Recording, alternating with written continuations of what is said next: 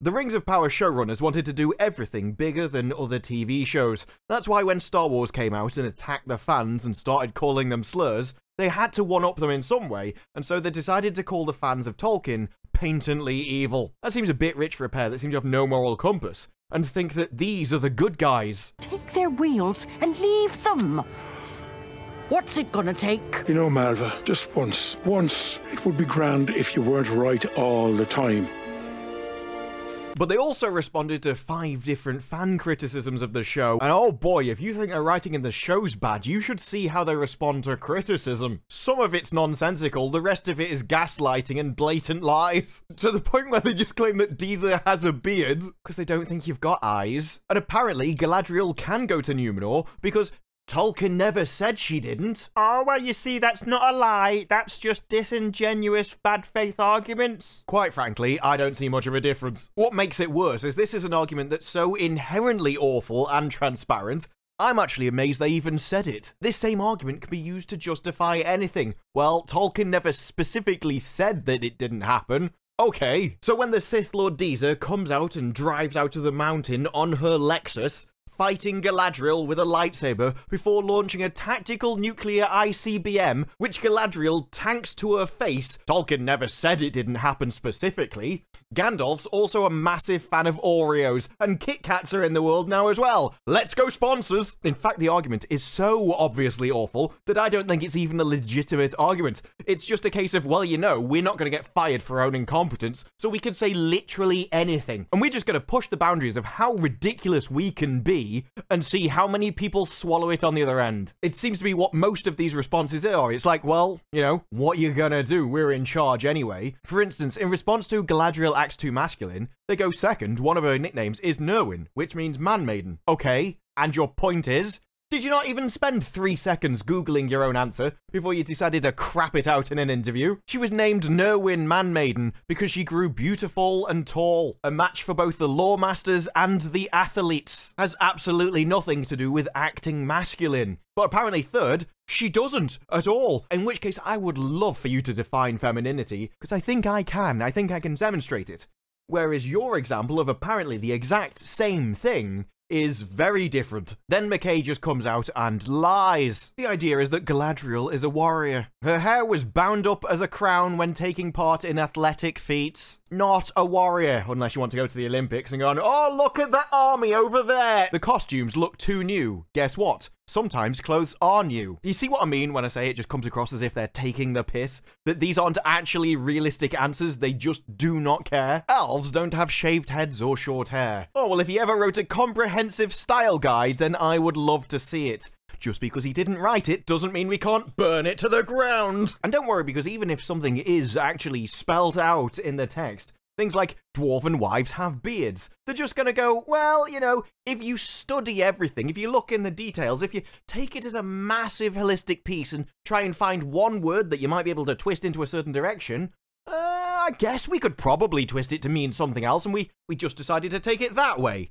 Not the way that everybody else has taken it throughout all of time. Because, you know, we're new. We're the latest people, and that means we're definitely correct. Screw tradition and generally held belief. We know best. It's our party now. Because this is a show which gets articles written about it, such as Everything Rings of Power Gets Wrong, which I have to admit I haven't read, because I can only assume the article is infinite. But the one thing you'd expect the showrunners not to defend is just how boring the show is.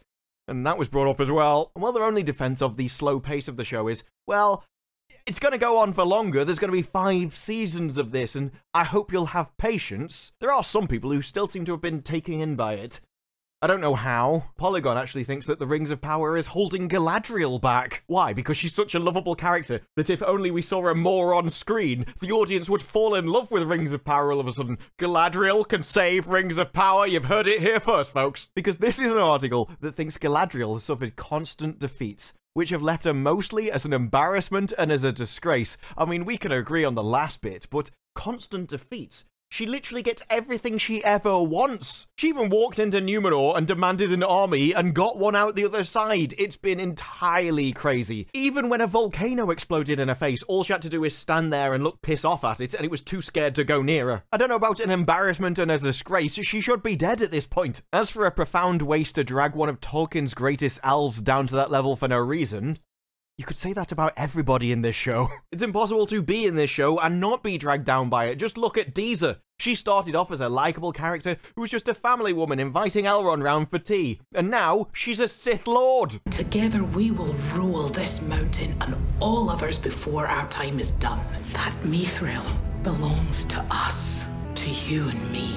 I just want unlimited power. That's why people are even admitting that Galadriel isn't good. She isn't a hero, but apparently she's a great protagonist. Although I have to admit, when they start saying that Galadriel has depth and emotion as a pivotal character, I do wonder if we're watching the same show. Because while her actions are not heroic in nature, they are well-intentioned. Yes, the vengeance narrative of I want to wipe everyone off the face of the earth is apparently well-intentioned. Maybe that's why they say the road to hell is paved with well-intentions. They just knew Rings of Power was going to be made. She cares little for the feelings of others and is solely focused on her own goals and ambitions. Basically She-Hulk. This is just the same character, copied and pasted into all modern entertainment. What's that? We've got a female protagonist. Control V, Control V. Galadriel can't see past her mission and her hate. It's basically Emma Watson on steroids. Because they say some of what's the hardest to hear is the cynical point of view that this is a cash grab.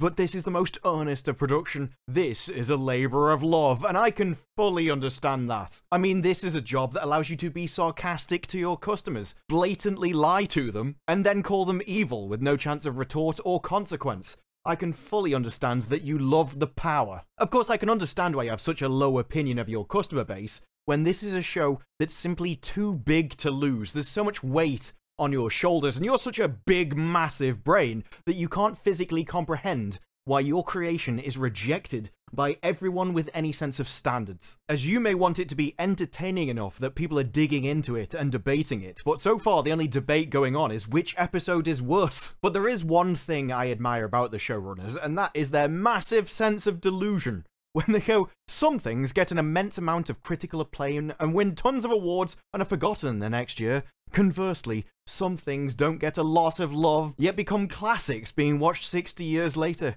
I think it'll take a while for the dust to settle. If we wait long enough and keep calling them evil, eventually they'll shut up and like it. It's a brave plan, Cotton. Let's see if it pays off. Maybe if we start calling them things that we don't even understand, they'll back off. And when one insider said that House of the Dragon was humiliating them and making them petrified at Amazon, they resort to the fact of, well, you know, I mean, the US ratings, yeah, they're only one slice of the show. Even if those are bad, even if no one in the US actually watches it, you know, there is the rest of the world, which normally I would think was a very good argument. Except this show is so awful, I can't see it appealing to other audiences either. Is there another nation out there that just has a great cultural tradition of looking at a wall as paint dries? Because that's what it's going to take for this show to do well in any of them. Maybe that's why the comparisons to House of the Dragon has become a wearisome topic. Because they're losing. Imagine having something with a bigger IP and a bigger budget and getting annihilated by someone else. I can understand why you wouldn't want to talk about that as well, to be honest. Probably the best line of the piece, and the only thing that makes me think that the showrunners actually understand what they've created in Rings of Power. Where they go, they have passed in and out of regions where pain and delight flow together, and tears are the very wine of blessedness. And he says that means? Well, it's the idea that eventual sorrow can become part of the joy. Because you've gone through so much pain, now you're on the other side of it. And if that doesn't summarize the experience of Rings of Power, I don't know what does. That we have 1 week left, one episode, one finale to go through, and then we will be through the pain and the sorrow, into the joy of knowing there's probably at least a year and a half before we'll ever get to have to sit through this agony again. That while this series was only 8 hours long, to watch it feels like an eternity. And that means that if ever you want to experience what it's like as an elf, you only have to sit through and binge watch this show. Because, oh boy, will that feel like an eternity. But all those figures about how important Rings of Power was, it's the most expensive TV series ever made. Yes, it's $1 billion production. Now, they had come out and quietly suggested, you know, no, it makes some good headlines, but it's not exactly accurate. Yes, they could have just come out and said it was 700 million to begin with, rather than $1 billion. probably would have helped. Apparently she wanted to come together and make a story about good versus evil, and they kind of managed it. They made a story about evil versus evil. But hey, when you live in Hollywood, I can understand how those morals can get a little bit, twisted. Don't exactly have a strong foundation anywhere to build upon in a good story, do you? Maybe you want to hire humans as writers next time so that they actually have a moral compass to go by. Because she thinks there's so much darkness in the world that the Rings of Power is actually leaning into the light. I titled my last review, Everyone's Evil, because it's true, but I at least thought they were trying to aim for some sort of moral grey area for the characters. No! They think these people are heroes. They think that the Harfoots are good, that Galadriel is good, Elrond is good, that all of the emotional manipulation, backstabbing, pain, suffering, not caring about anyone else, they think that's normal behavior which all good people do to each other. Why? Well, it's probably because that's your perspective in life. You can only ever really create from your perspective, your experience. You write what you know, and your values will inevitably go forth into everything you do. And the thing is, everybody thinks of themselves as a good person. They will be writing with their values in mind. This is how they would behave. If you want to lean into the light, then you want your characters to make good moral choices, which inevitably means that these are the choices that they think are good and moral. And now Deezer's turned into a Sith Lord. I'm not sure I can even think of a good character in the show. Maybe a Lindel? You did say you should have left the elf in the sea. I should have left her in the sea where I found her. The sea is always right! It's also a bit concerning when they start talking about Simon Tolkien and say he became a really good sounding board and partner. And when you're talking about a company as large as Amazon saying that you're a good partner, it basically means we got away with everything we wanted to. We were the ones in charge. We were the ones with the power. That's why so much of their writing is just obsessed with power, even for the good guys. And they think of themselves as the good guys. They think changing Tolkien makes them good. They even start saying, you know, there are a group of fans that just weren't against us changing all the lore because we think it needs to. We actually think it's wrong and it needed to be changed in the first place. So we changed it. That's why we're good. And anyone that thinks that you should just stick to what the book's saying, stick to what Tolkien actually wanted, well, that means you're just patently evil. Because you think you're fighting for the good, but don't you realize you're doing something worse in that fight? You're becoming evil. Because their entire argument is that you think you're doing good by protecting Tolkien, but Tolkien was actually wrong in the first place, and so the showrunners are correcting it. They're fixing Tolkien by changing it for the modern audience. Putting modern values into it is making it good. And so by stopping them making it good, you're making it remain evil. This is actually a statement done by people that hate Tolkien and hate the books. They can call themselves a fan as much as they want, but as long as this is actually their point of view, they have admitted that they cannot stand it. They think that Tolkien's work is evil by its very construction, and so the only way it can ever become good is if they personally change it and update it. And by preventing people from changing it, they think you're actually committing evil. This is why adaptations now are all awful. There is no respect for legacy or ideas, or even any general acceptance that these ideas must have had some value, not just because they persisted for a long time, but were also incredibly popular. The wisdom of crowds has spoken. Enough people took the work and liked it that it persisted through the ages, and that means it's valuable, it has something to it, whether you understand what that thing is or not, and it makes it worthy of respect. But JD and Payne, they have no respect for history or heritage. They don't even like Tolkien or any of the ideas. All they see is that it's old, it came before them, and that means it's wrong. These two guys, they're new and modern, and that means their ideas are better than literally everyone else who's ever lived throughout all of history. And so by virtue of their existence, by their opinion alone, is enough to overrule no matter how many other millions of people. And if you stand against them in their objective correctness, then you will be evil by their own definition. Is it any idea that these people can't write a show about goodness and light? That they have no concept of what being moral even is? Because their entire moral compass revolves only around one thing: themselves and their opinions. I believe this, therefore it is correct. And it doesn't matter what else happens to them. It doesn't matter how objectively wrong they are, how demonstrably they can be proven wrong, how easy it is to destroy their entire argument.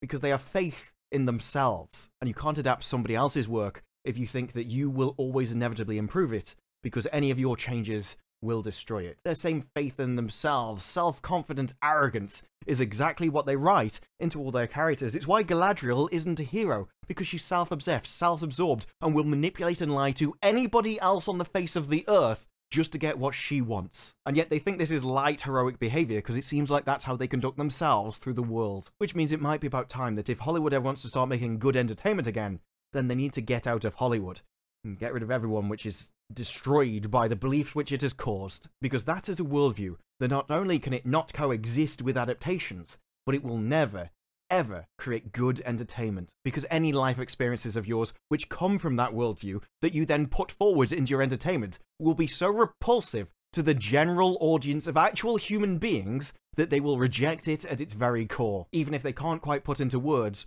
why the show disgusts them. But those are just my thoughts. What are yours? Let me know yours down in the comments below. Like the video if you liked the video. Subscribe. More videos like this in the future, and I will see you in the next one. Bye-bye.